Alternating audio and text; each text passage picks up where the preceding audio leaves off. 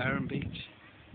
It's the day of the regatta. It's the afternoon. They've just been giving out the awards to the football teams, mixed football team. This is a boat down here that goes to the Calf of Man, if I'm not mistaken. Just a little over that direction there. I'm just going to take the dog for a walk and see the regatta. That over there is Milner's Tower. Can't really see it very well.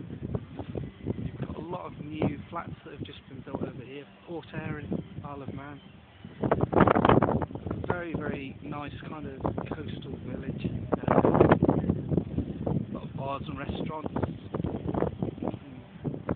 Drink. There's one over there which I've just noticed. It used to be an arcade and now they've transformed it to like a garden restaurant. So there's all like arable land on the roof there with one of these big giant heaters. So everything's going through change, and I don't know if you can see the blue tent over there. They've just been giving the awards out to all the local kids and everything. There's fancy dress, not nativity, mainly football, you know, and it was good. Once a year, it's called the regatta. I remember it because I think I got awards as well.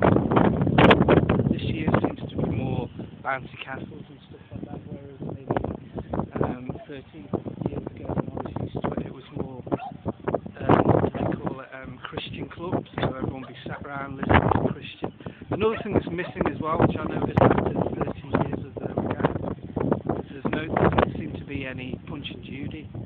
So just so you can see who I am, it's Robbie Window, the usual stuff, and this is July 2000. Just sharing my travels with you. This is Robbie Window, trip to Isle of Man. Check it out, okay? See you later.